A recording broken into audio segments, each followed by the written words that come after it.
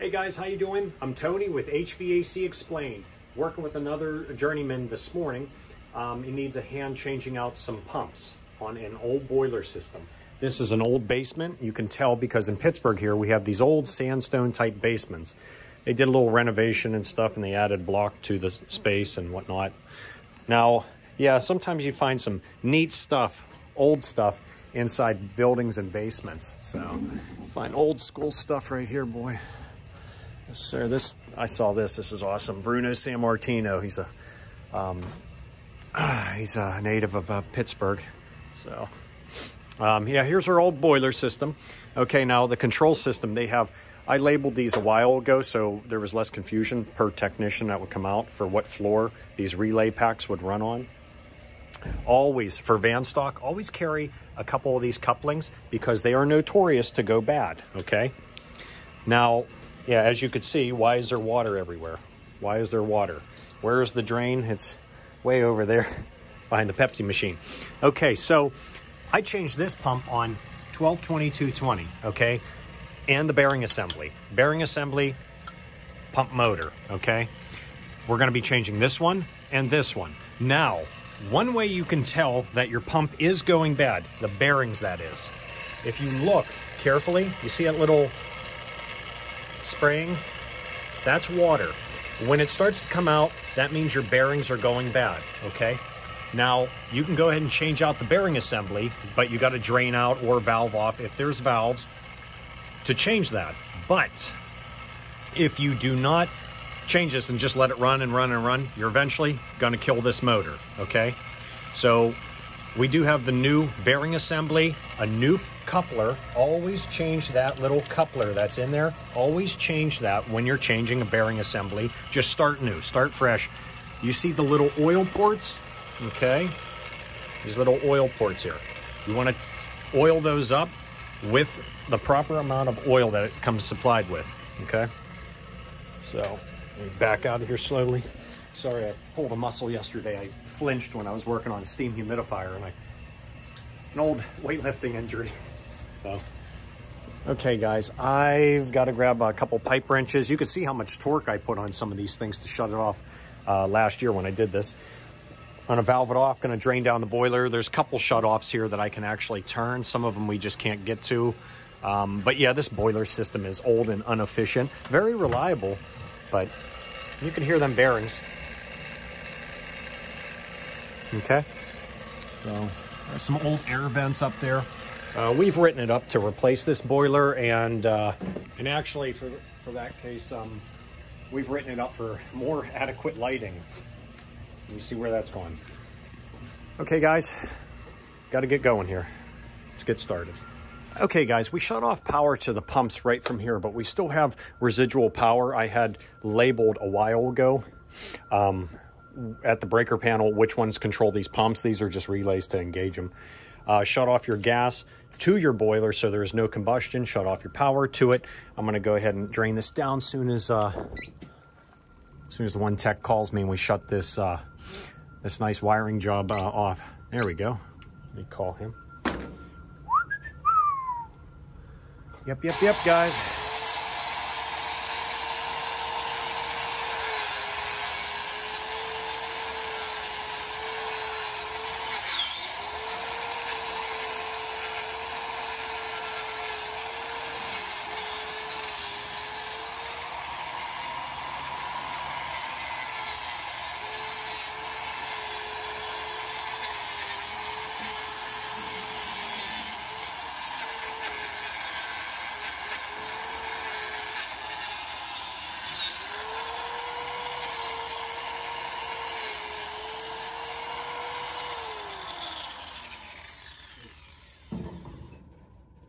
Looking a lot better.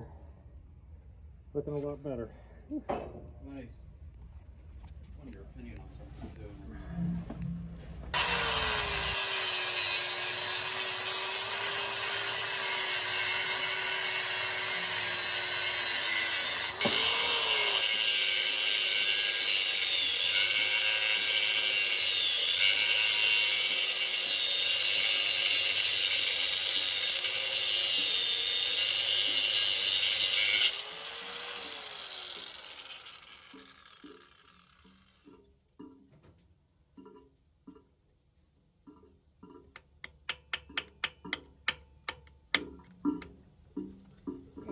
sledge, please.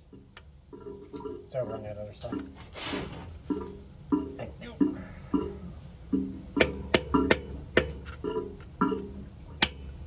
Go. That's okay. That's good. Thank you. You gotta get that back one somehow.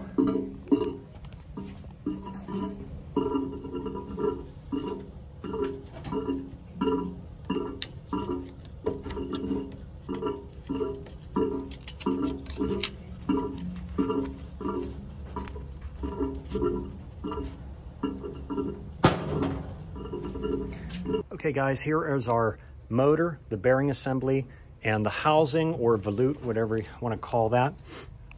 There is arrows that are printed on here. Literally, it's an arrow. An arrow. So sometimes they put them on the front. We have our other one right here. Here's the arrow right here. Okay, we are changing the whole thing, including the gasket faces. Believe it or not, they had, on the old one, they had high temp silicone. I already had cleaned it off with a wire wheel, but they already had cleaned, used high temp silicone on one, and then they used a flat pan gasket on the other that's currently on the ground. Yeah, not all mechanical rooms are clean, I might add. I would definitely recommend mentioning to the customer that it's a concern about mold and whatnot, and shouldn't have all this debris in the way, shouldn't. So, but yes, always make sure you pay attention which way you put those pumps, because they'll fit either way, but just make sure it's flowing in that right direction. So, but yeah, this system should get replaced. We've quoted it numerous times. So, okay guys, one last thing here with oiling, okay? This is the oil that's supplied from Bell & Gossett. Okay, you see there it says cup number 1 and then cup number 2. If you read on there, it says bearing assembly.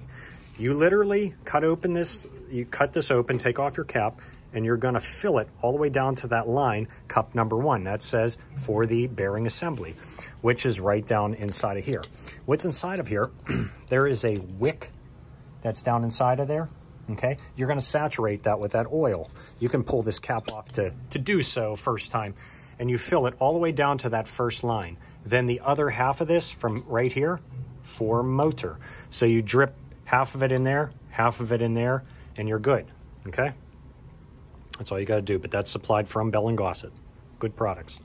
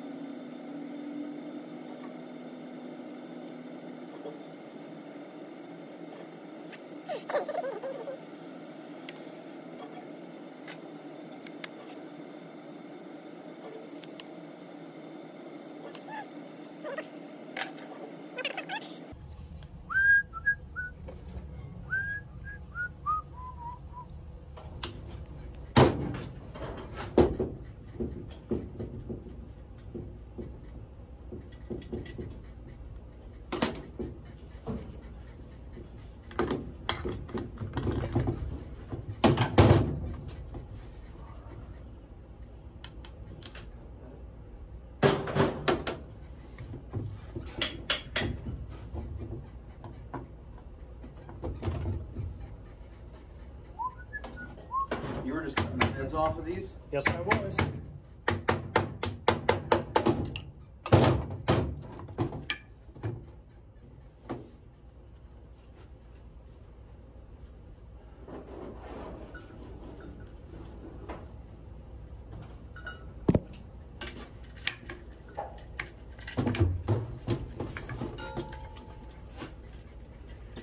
A lot of times these springs do go bad on these, so it's always good.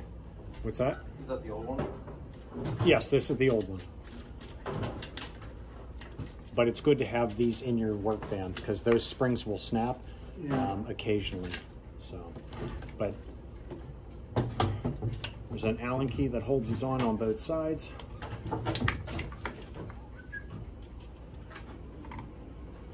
You okay over there? Yeah, you're cutting shit with the girl. Yeah, just be careful that guard's not there. We're going to be throwing this stuff out anyway, so keep this for stock on your van. Worst case scenario, So you got the motor assembly. Anytime you change out bearings or change the motor, put a brand new set on there, a brand new coupling here. If you can save one of these impellers, that would be good as well. They can go bad. As you can see, the fluid comes in through the front here and then flings out of these little journals as it turns, okay? These bearings, I've never rebuilt them, so I think they just come from the factory pre-pressed in there. I've never had to rebuild them. I've always just changed out these bearing assemblies. So, but motor, bearing assembly, impeller, coupling. So that coupling, one reason why it's shaped like that, in case it's not grease on me, oil on me, it's for starting purposes. It gives it a little kick, okay? Noise won't really transfer through the motor as much. But one thing about these assemblies, when you see them up above a ceiling or hanging out in a boiler room, some people would actually put a bracket to hold it up in the air. You don't want to do that. This will support itself, okay? Okay.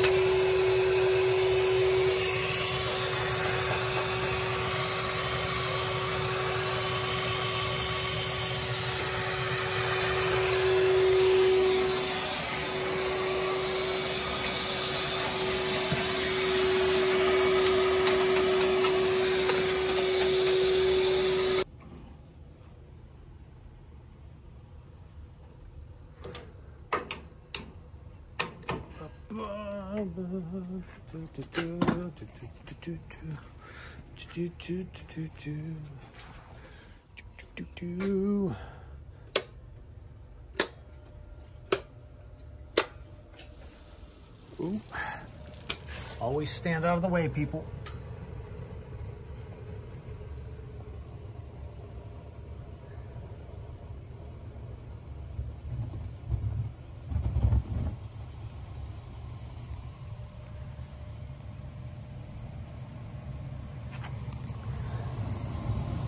Yeah, that's right. Flamin'.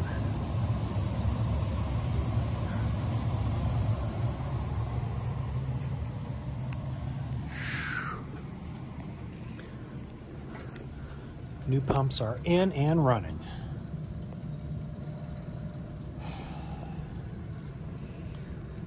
Leaking from bleeder valve. Bleeding out some air. Okay guys, our boiler is back online. Our pumps are currently running, heating the zones, one pump per zone, okay, to heat up different areas. You have one section of building or one floor, that is a zone. It's dedicated towards one pump, okay, on this particular system. There's different systems out there set up differently. Sometimes they use zone valves, but in this case, we're using pumps, okay? Right in front of me here, this is actually what's inside the building where this boiler feeds into. It goes around to each zone, each section. This is a part of the fin tube baseboard heating system. Okay, it's nothing more than copper tubing that's going through this aluminum channel, okay, that you can actually see through, okay.